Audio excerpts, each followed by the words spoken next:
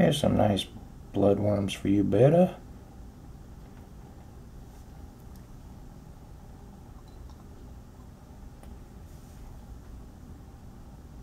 Betta's tail is healed up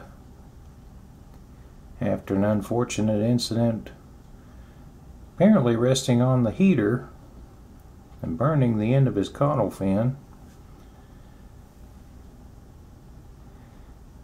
A bit shorter, but it doesn't seem to hinder him in any way.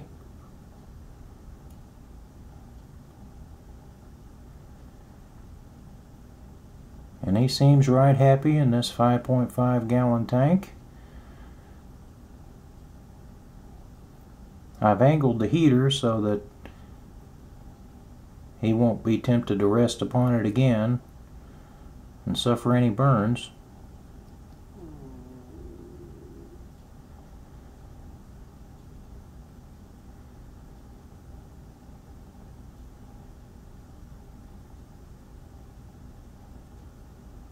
He's doing quite well.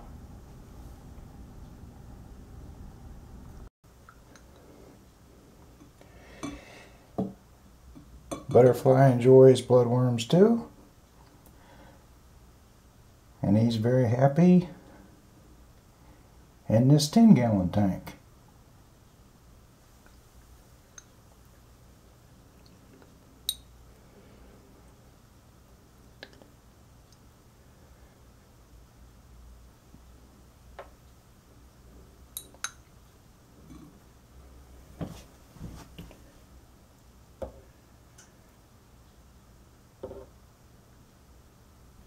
There you go, boy.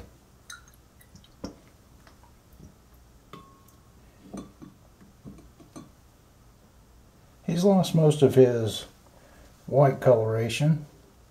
I'm not sure why that came and went, but he's looking very healthy.